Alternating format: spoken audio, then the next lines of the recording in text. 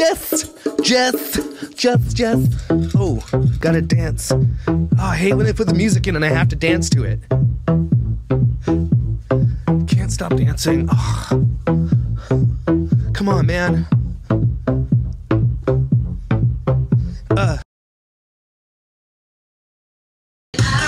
Jess and friends often wear clothes. I feel like they just need to go up one size. Like I sort of have clothes from when I was a little bit skinnier. I'm like, oh, I'm going to fit back into these. And I put them on. I'm like, ugh.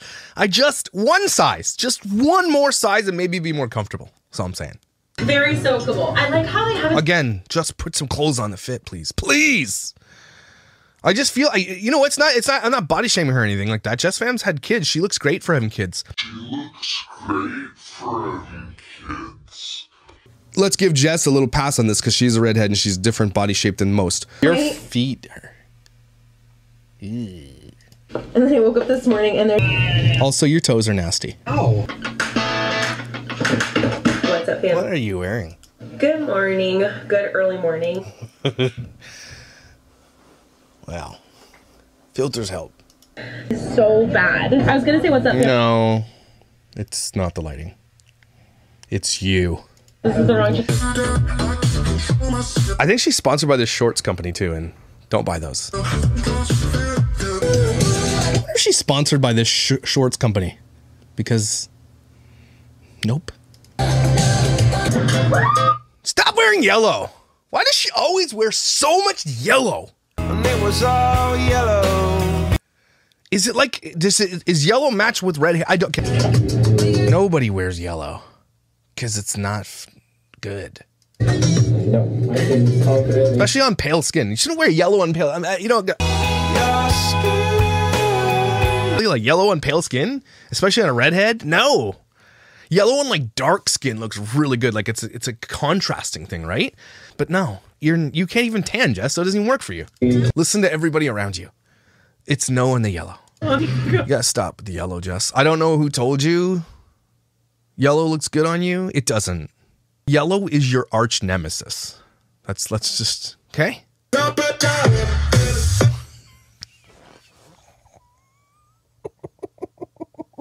sorry.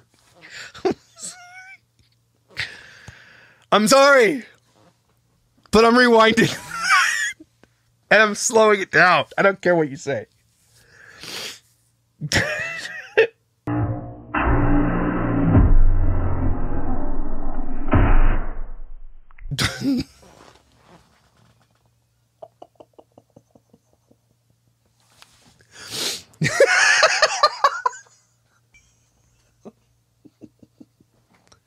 Oh, this slide is, I mean, again, it's not going to be flattering for anybody. How is the bikini sitting like that? Is there like a metal rod in there? How is it doing that? Also, no. And I am still. What are you doing? Stop it. Look at this. Always right here and right here. You should wear a bathing suit. It's not so scandalous. No. Mm-hmm. Oh, don't wear a slutty bathing suit. What are you wearing, Hannah? To do. So I brought a little travel-sized aloe because your girl is hurt and I was trying to sleep last night and this hurt the most. I've got this little awkward bathing suit on now. Thank God she called it out. She knows it's awkward. Yes. Where do you buy this? Who makes this? Shein? But again, you guys know I'm vanilla. I'm a loser. You're great. Oh, don't do that, please. Your shit's freezing. Why would you do that? Stop bouncing around. Yeah, baby.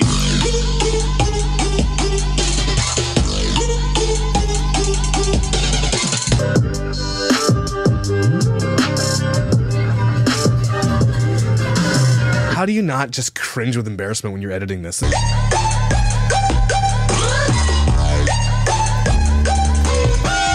She probably only put the best footage of that in there. I would be like, cringe of myself.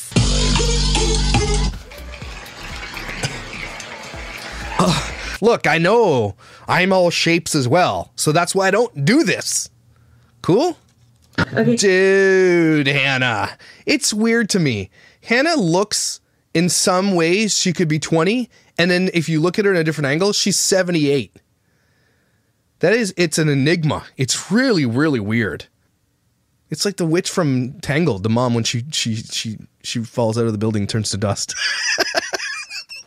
Hannah just saved me. She Mother knows best. brought door. Good morning, beautiful.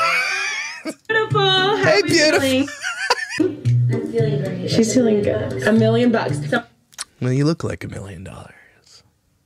Monopoly money. someone had, and he was curious. Burn. Okay, I'm she. so Oh my goodness! I don't care about this. Look at this sexy mom. Look, I know I'm all just shapes as well, but relax. The forehead ratio in this picture. Look, I know I got a big forehead too. Big forehead, people unite. I wish you could teach me how to be classy. Kira's just not, is also shapes. And telling someone why they have the best or worst beach body of 2021 is not constructive criticism. I'm pretty sure if I go back into JesssFam's video, you'll hear her talking about trying to get beach body, bikini body. I guarantee it. Also, let's not forget, JesssFam has done multiple surgeries to her body to get her body the way she wants. So who is she to say anything to anybody? If it's accept everybody for who they are, but you go out and get tons of surgeries, I don't understand your logic. I agree. Shouldn't be making fun of people's looks, but let's not forget that influencer culture perpetuates this. You put yourself online, okay? You put out this look, you get surgeries, you do all the things, you get Botox, you do whatever it takes to make yourself look perfect. JesssFam, you know, tries. Okay, and so all these yummy mummies and family vloggers and all these influencers in the culture that you're talking about here, you make this terrible for those who can't achieve it. So those of us who come in here and talk about influencer culture and how bad it is, that's why we do it.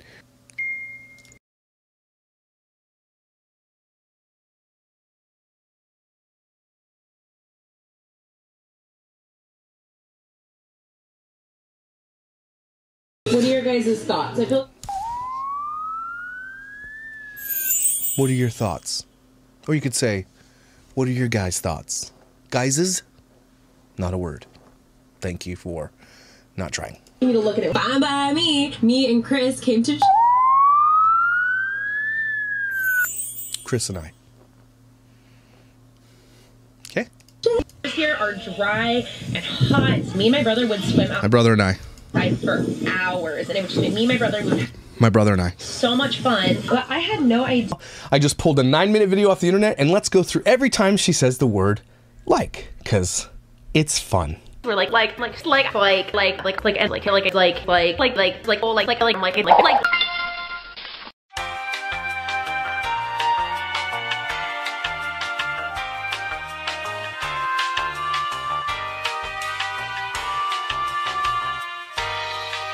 And I was like, you know,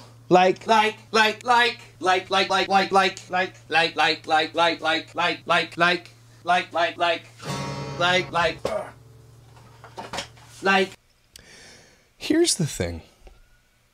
If you're gonna come leave a comment on my shit and you don't watch me, that sucks for you. Because, oh my God, go to school. Did JesssFam teach you English?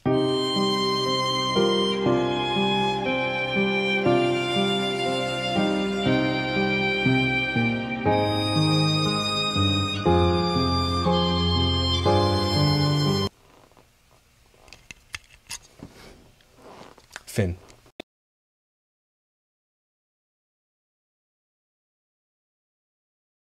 They're small. Oh my God, she has way more ADD than the average person.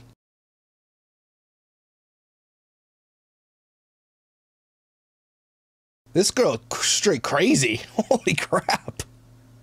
That's Adderall right there for you. She's like, you guys want pasta? Pillow or water?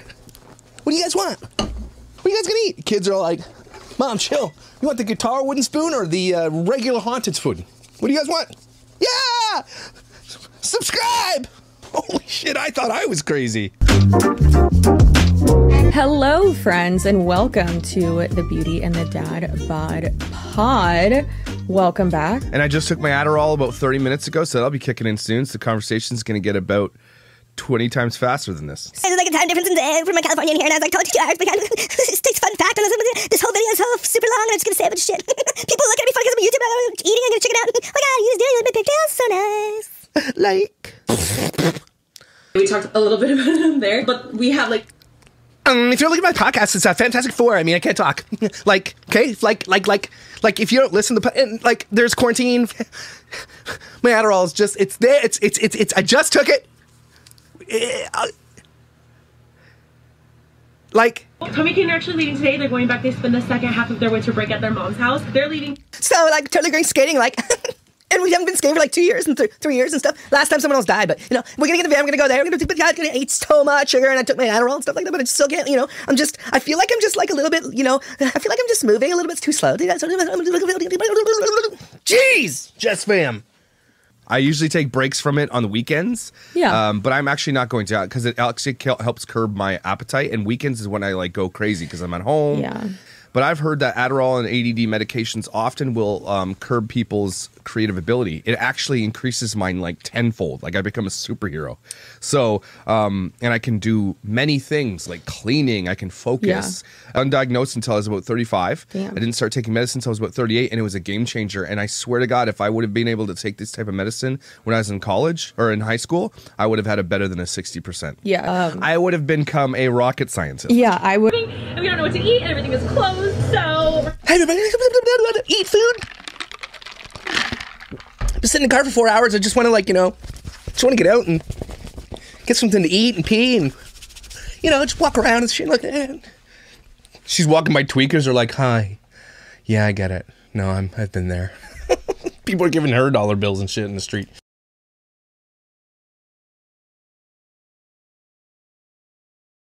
This time. It is afternoon. It is afternoon. They always call me out. She's not a mom. She's like a cool friend, right? 6 minutes. He's more mature than she is.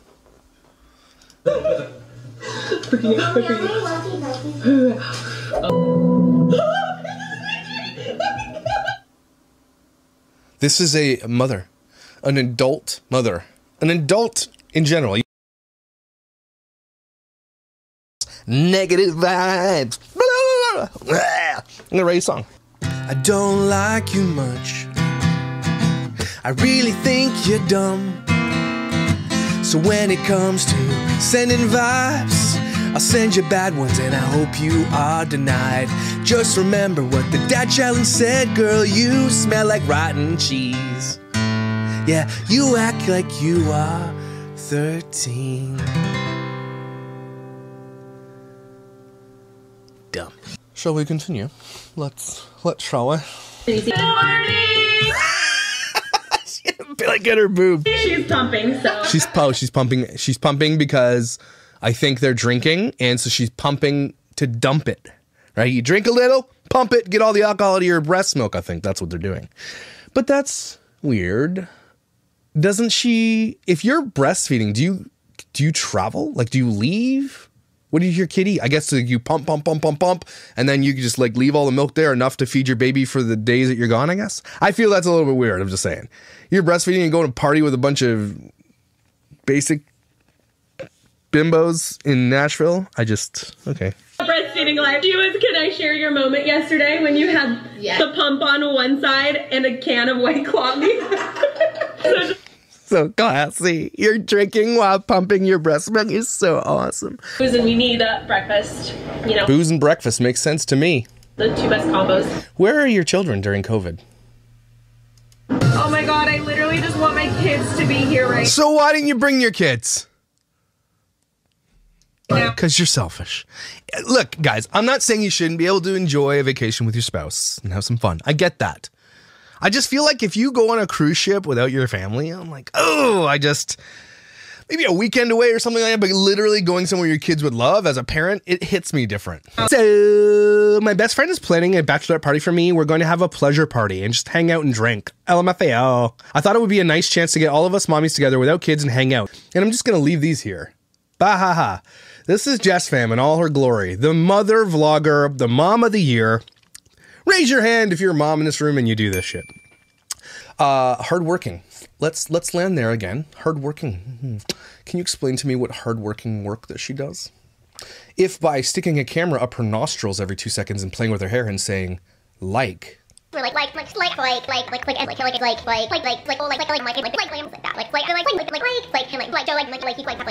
maybe. Yeah, I guess that's kind of hardworking. It's not hardworking. Stop telling me that family vloggers are hardworking. They're not. There's not really any Christmas decorations up. Why? Why not, JesssFam? You don't do anything. This is another thing I hate about family vloggers. Is they make tons of money and they're like, oh, I don't cook. Why? You are home all day long. You don't have a job. You stay at home. The cameras watch your kids, JesssFam. Why don't you do things? Explain it. Hire somebody then. What is wrong with these people? They are so lazy. Like, now I would have gotten so much hate for it. Yeah. Well, why don't you buckle your kid right then?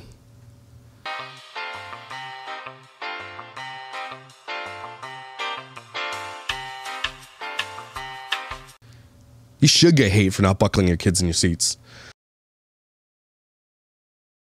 Okay? And she's not a person that makes good choices.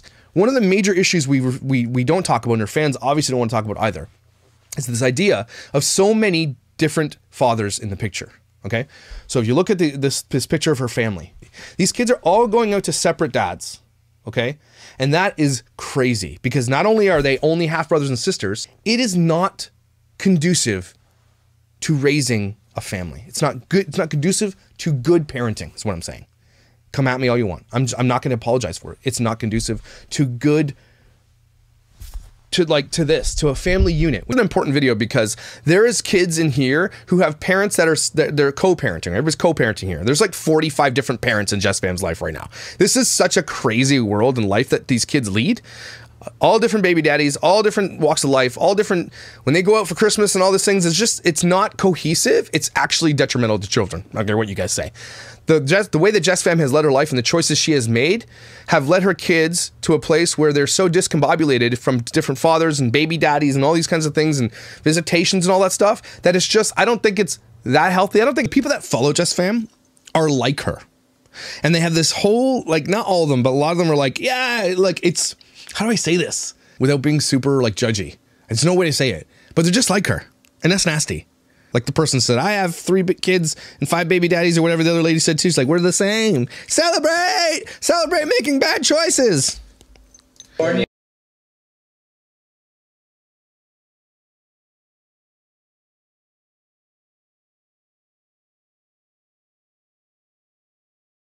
going to talk about mom shaming. We're going to talk about hate. A lot of people are like, you mom shame, Josh. Do I mom shame? Do I? And again, let's be real. Okay, maybe I do. But which moms do I shame? Who do I shame? If that's what you want to call it. I shame those who deserve to be shamed. Okay? Maybe sometimes I deserve to be shamed, sure. And if you want to call it shaming, okay, I'll take it. And I'm going to continue to do it. So, suck it.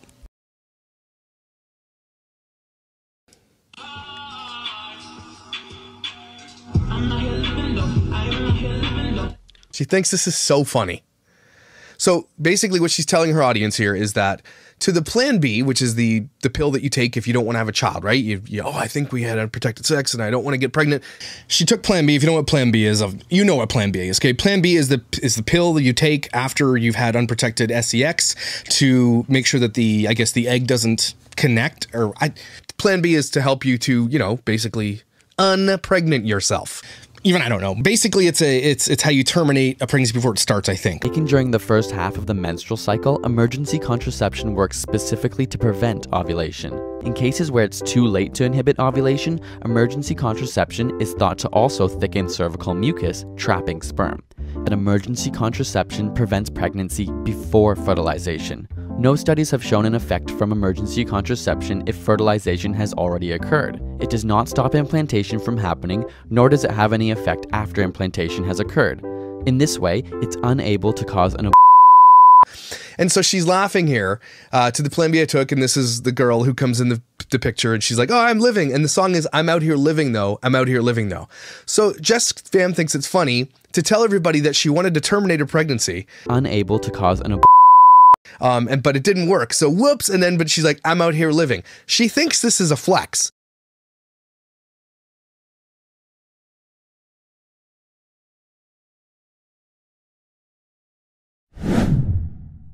And so a lot of people will say, well, she's doing this for her kids. Is she? Then why do you do this? You know, why are you putting this on your living room wall? When every time your kids walk into your living room, you're reminded of something. What is it? You're reminded that your mom is the center of the universe. You're reminded that your wife is the center of the universe. And all of you guys are just extras in her world. I'm not going to go put a, you know, JOSH. I'm not going to go put my name on the wall upstairs, okay? This is not a family. This is a mafia where JesssFam is the head, okay? Nobody who is a good mom, who has a good family environment, honors themselves with their own plaque on their wall. To me, one of the most egregious things is this, what we're watching right here. This guy who has to hang it, who looks super happy that he has to hang that. Look at the wall. Imagine go to someone's house. Welcome to the JesssFam house. The Jess belt, the house of Jess belt. Nobody else matters but me. Aw, that's nice, JesssFam. Glad you did that. It blows my mind that someone like this has the name of their channel on the home, and like, it doesn't surprise me because they will never have a normal childhood, right? And they can't have. Can you imagine your friends over? What's that on your wall? Oh, that's the name of my mom's YouTube channel. Oh, okay. That kid goes home and tells their parents, like, well, let's not go there anymore. Okay, right.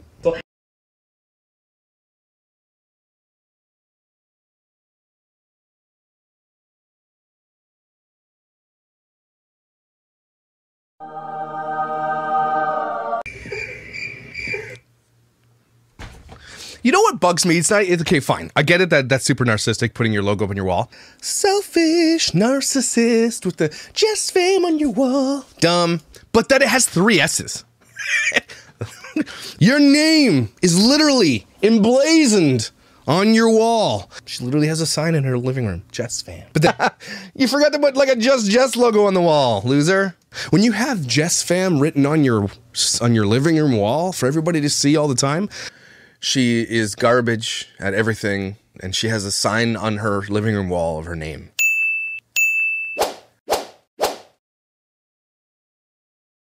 She got pregnant to be on Teen Moms, and we have the receipts for it. I've got a video you can go watch about it. There is proof of this. It's not conjecture. She got pregnant at a young age, to this guy you see in the photo actually, to be famous, to try to get famous. I want to clarify that teen moms that have babies to get internet clout and fame and to become influencers are terrible people. That's it.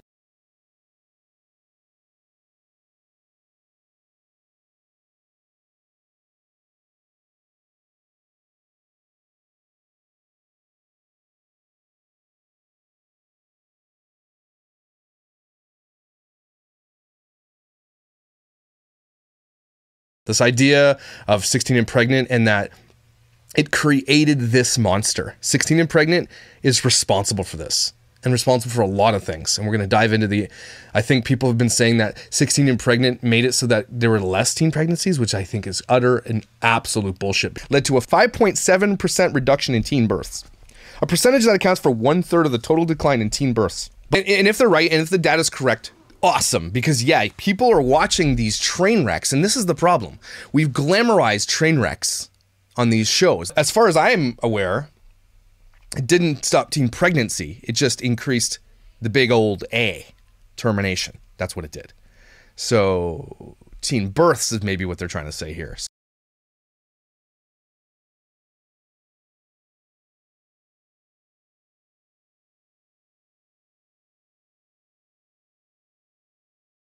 Utter and absolute bullshit, because she's proof that people were doing it to try to get famous.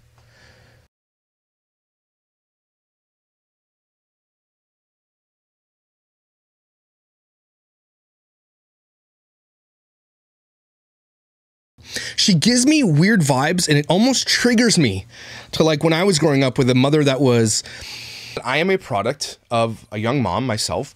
And again, I only have half brothers and sisters. My mother, 4 different dads, 4 kids, okay? My brothers and sisters are half brothers and sisters, okay? And they have half brothers and sisters that I'm just discovering now. It's crazy, okay? When most of your kids are from different dads, that shit gets crazy because I come from a family. My mother had 4 children, 4 different dads.